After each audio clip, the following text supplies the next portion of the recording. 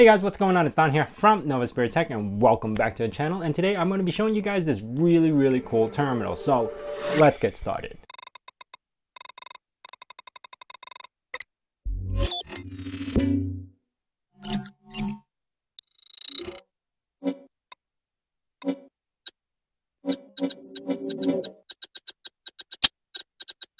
So recently this terminal has caught my attention. Now I originally watched it from this other channel called Linux for Everyone, and I'll leave a link to their channel down in the description below. He did a quick review on this terminal for PC, and I thought this is something I have to get on the Raspberry Pi because it's just something cool to be messing around with, especially if you're going to show it off to your friend or something like that. I am going to leave everything I talk about in the links down in the description below.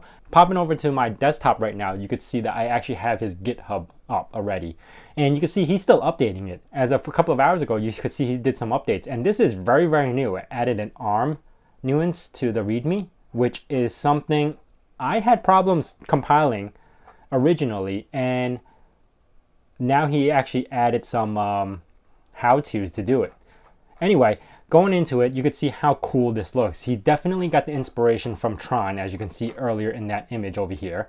And this is a full terminal. If you ever seen Tron, the latest movie, you would see that this is on the table. Even the previous movie, you would see that this was on a table and he was able to type on it. 100% inspired from here. And now on his version, this is version 3.0, but he only has the release version of 2.2.2. So I've actually compiled 2.2.2 and 3.0. Without having to bore you with the details, it had to do a lot with the Squish FX, XZ compression, etc. But good news for you guys, I've compiled the latest one, which is 3.0, and I've also compiled the 2.2.2, which you can actually find on my Discord, and I'll leave a link for that down in the description below as well. And once you go over to good stuff, that's where I have the files for that. Now for PC, you could just download it right from his releases. He will have all the images right here, and you could just do like 32-bit, 64-bit, Mac OS, Windows, whatever you want. He has all the images for that as well for the 2.2.2. So you don't have to compile it if you're on a regular PC already. Just for the ARM version, because he doesn't have it available, you would need to compile. Anyway, let's jump into it and see how it looks. So if I was to go to eDEX-2.2.2, it does take a little bit to load, and as you can see, it's an app image. So it actually asked me if I want to add it to my start menu icons, but now I'm good. I'm just going to leave it as no. It does take like quite some time to load, maybe at least a minute just to boot it in.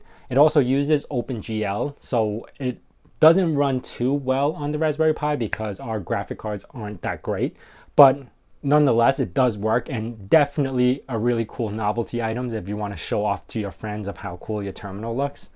So let's just jump into it. This is real time right now, and I'm just going to let it run to see how long it'll actually boot up. All right, so here we have the black screen. Give it a minute because, again, it's going to have to load. But it does have like a really cool like introduction or how it starts up or how it boots up. So I thought it was really cool when it does it.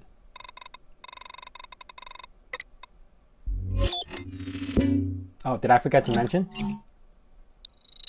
There's sound effects.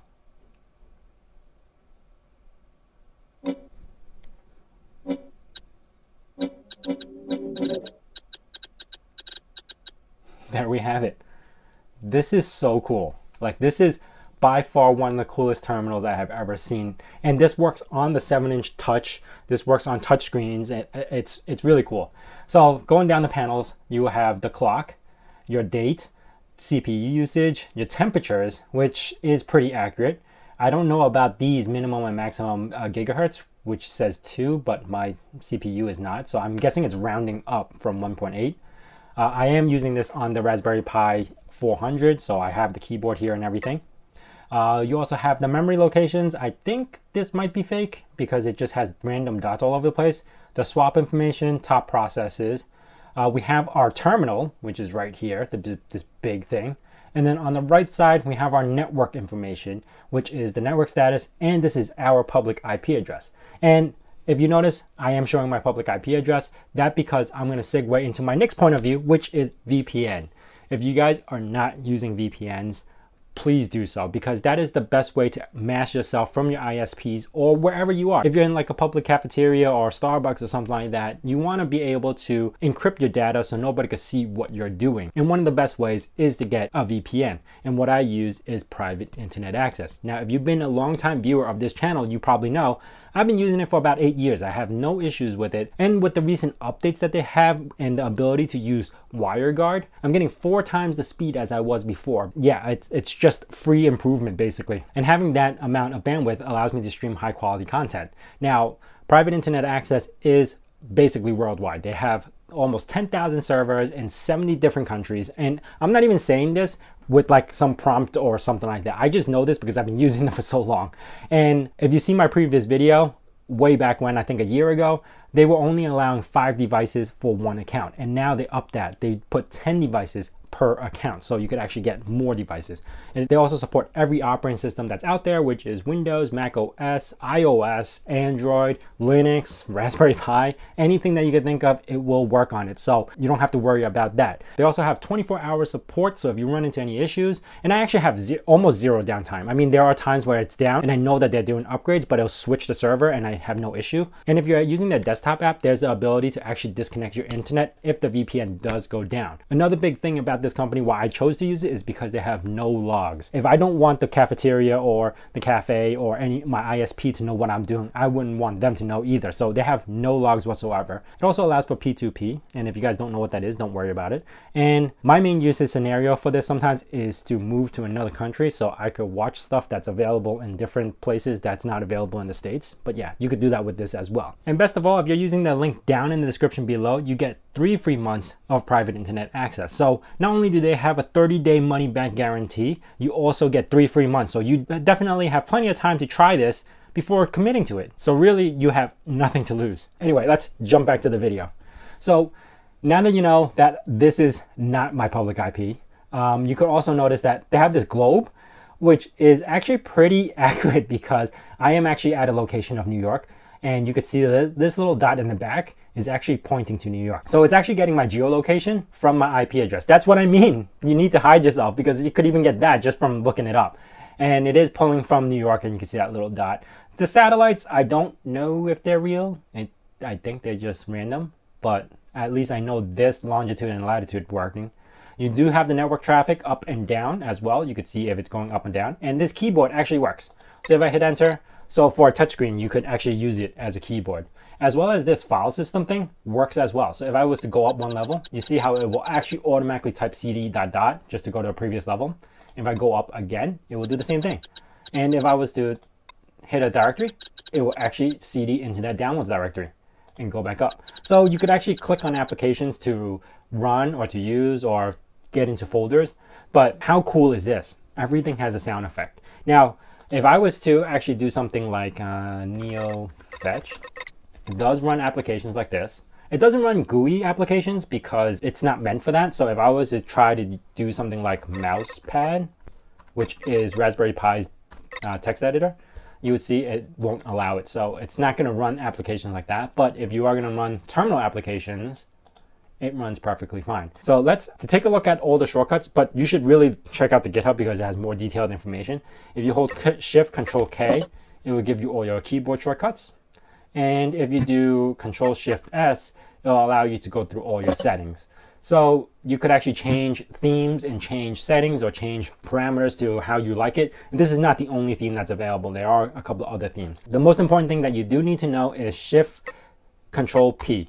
And this will actually disable the keyboard. So if I'm typing in something now, like say a password, it won't show up on the keyboard. So if I leave it, turn it back on, you can see it's like typing. So what I would do is sudo apt install cmatrix. Let's do that. And then it's going to ask me for password. Actually, it didn't because I probably sudo something earlier. But remember, Shift Control P is to hide the password. Now it's going to load cmatrix. And let's see how cool this looks. C matrix. All right, look at that. Now we have matrix and Tron working together. You do also have different terminal tabs, so you could switch over to other stuff if you need to. This also loads as well. Got the cool sound effects going in the background. Go back to C matrix. I'm telling you, and yes, this is a novelty item. It is a pretty cool terminal, but imagine you could show your inner geek or inner nerd to a friend, like your computer or laptop boots up with this screen going on. That would be one of the coolest things. One thing I did want to show you, since this is using OpenGL, which is FPS. So I'm going to exit this real quick. And if you've seen my gaming channel, you would probably know how to get FPSs on screen. So I'm going to use gallium_HUD equals FPS, and I'll leave a link to that video if you guys are interested to get heads-up displays and FPS counters on your games and stuff like that. Then I am actually going to do bang bang because the previous command was that, and now I'm going to have gallium in front of that. Give this a second to load. I'm just going to jump right into it.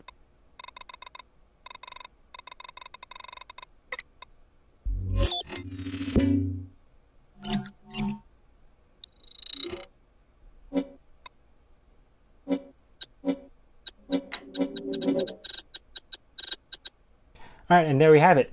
It's loaded up. It does about like 30 frames per second, 25. I mean, it bounces up dramatically, and you can see the average right over here. I'm not doing anything with this right now, but if I was to switch the screen to, say, CD, you would see it loading, and then you would see a dip on the FPS. And if I was to go over to downloads or run Neo Fetch, it does run up and down. And it averages around, I guess, 30, you could say. I mean, it is doing okay. I mean, it's not too bad. The planet spins pretty well, but it's not ideal. If you're going to do this on like a PC or something like that, you're going to get high frame rates because this is not a heavy application, but for the Raspberry Pi, it is a heavy application. And keep in mind, this is not overclocked. It is completely stock clock, and I'm pretty sure if I was to overclock the GPU frequency on this Raspberry Pi, I'd probably get like a stable 30 frames per second and at least maybe possibly hitting 40. The stock clock is pretty low on the Raspberry Pi. Now, I did experience a little bit of issues running 3.0. That's why I'm not previewing it, because I did have weird blocking issues where certain things wouldn't load. Like if I was to do Shift Control K for the keyboard shortcuts, it would just be like a white screen. It wouldn't load. So it does work. It's just certain things doesn't work, and your mileage may vary because I wasn't able to get certain things to run, and I was only running it off this Raspberry Pi keyboard. If you guys have any more luck with it, let me know down in the comments below. Anyway, that's it for me, guys. If you guys enjoyed this video, please hit that like button. If you guys like content like this, where I'm just previewing software, showing you guys off all this stuff, let me know down in the comments below as well. And if you guys are new to this channel, consider subscribing, also hitting that bell notification icon so you know when the next video is going to be out. And as I say in my nerd cave, hack till it hurts.